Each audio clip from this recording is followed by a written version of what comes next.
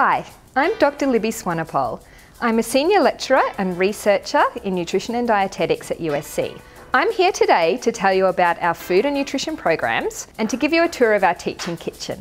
In our programs here, we'll teach you about food and nutrition and how the human body uses food to improve the health and well-being of people and populations. So let's take a look. Here, Neve is working with fruit and vegetables. We know that fruit and vegetables are healthy.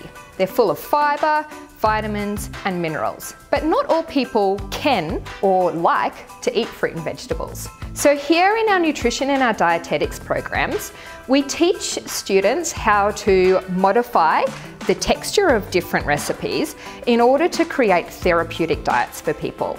Courtney is showing Lily how to make a different sort of a therapeutic diet.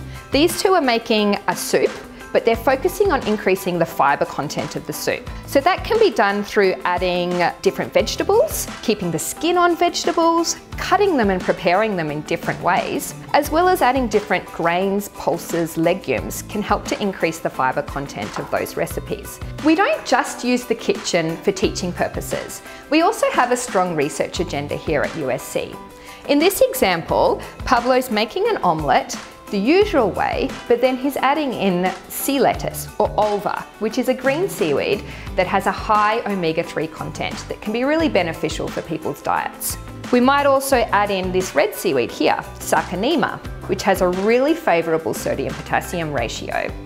So instead of adding standard table salt, which we all know is bad for our blood pressure, adding something like sarconema, which has the favourable sodium-potassium ratio, can actually help to reduce blood pressure.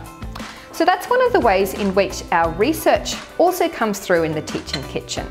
We hope that's given you some insight into the different programs that we offer in nutrition and dietetics here at USC, and I hope to see you all soon.